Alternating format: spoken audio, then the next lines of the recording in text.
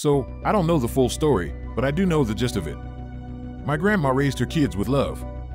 She practically spoiled them, and she raised her grandkids too, me and my two sisters. Two of them, my uncle and my dad, became addicts, and the last, my aunt, became estranged. I've got tons of relatives, so I don't know if I've ever met her. If I have, I don't remember her face or name, so let's call her Little Miss J. J left without looking back, and constantly asked my grandmother for money. She hardly repaid Grandma, which was a big mistake, because, surprise, surprise, my grandma was on top of every penny that she had. She was the best I've ever seen when it came to handling funds. But 2 years ago, my grandma was diagnosed with cancer. She worked her butt off her whole life, was the strongest woman on the planet, and nobody got by without paying her their dues. Eventually, my grandma dies.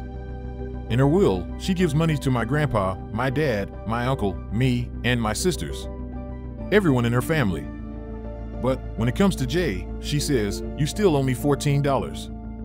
I do not know if she actually somehow did Jay $14 in a will or just put it in there as a little slap in the face. All Jay was worried about when Grandma died was the money, and she got none of it. I can't be prouder to have a grandma that wouldn't leave this world without the last laugh. Like and subscribe now for more.